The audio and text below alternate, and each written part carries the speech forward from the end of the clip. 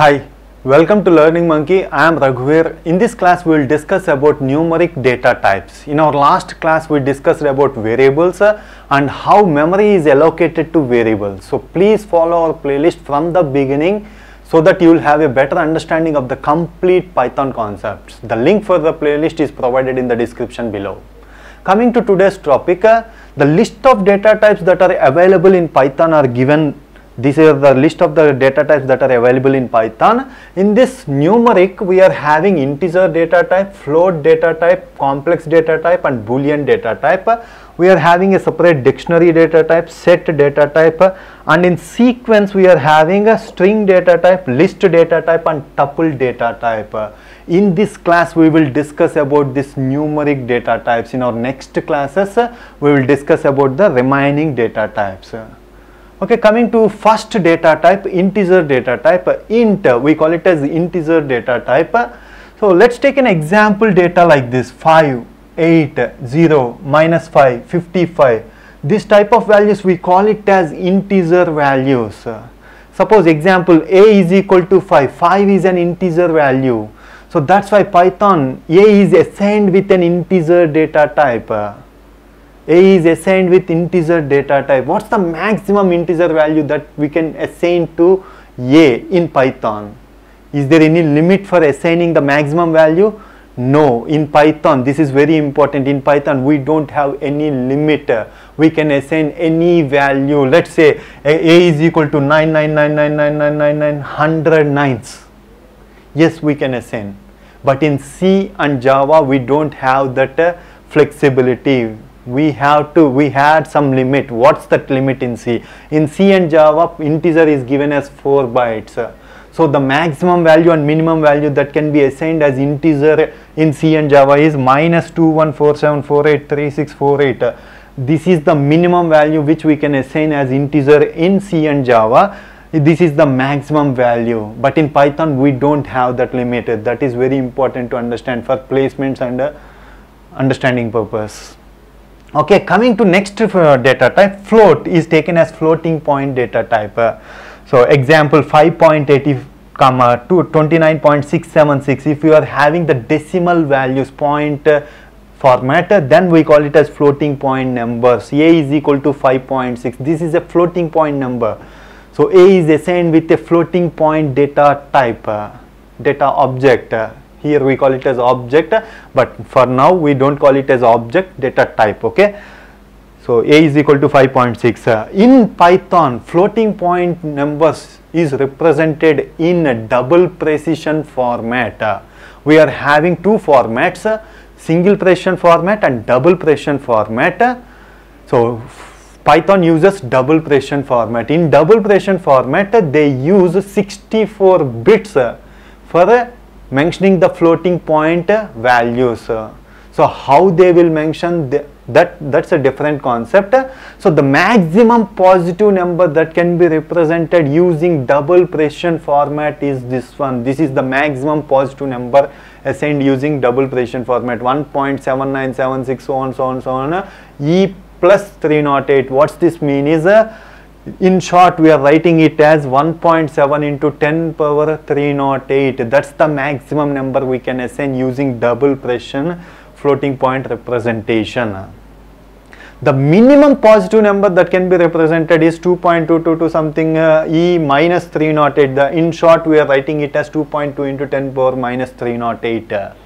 This is the minimum value which we can represent using a double precision floating point number. If you want to go deep into the concept of double precision format, you must have some basic concepts like number system, how we convert our decimal numbers to binary numbers. These are clearly discussed in our digital logic design playlist. If you are good at number system, then in our computer organization playlist, we clearly discussed about double precision format and single precision format, how it will be saved, why we are having this maximum value, why we are getting this maximum value in 64 bits. All these concepts were clearly discussed in computer organization playlist.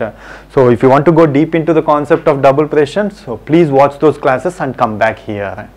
Let's take an example here. Print 1.8 E308. What's this mean? The maximum value which we can show using double precision format is 1.79 something. Here we are mentioned as 1.8. What will happen now? In Python it will show it as INF, means infinite. Above this number anything is considered as infinite value.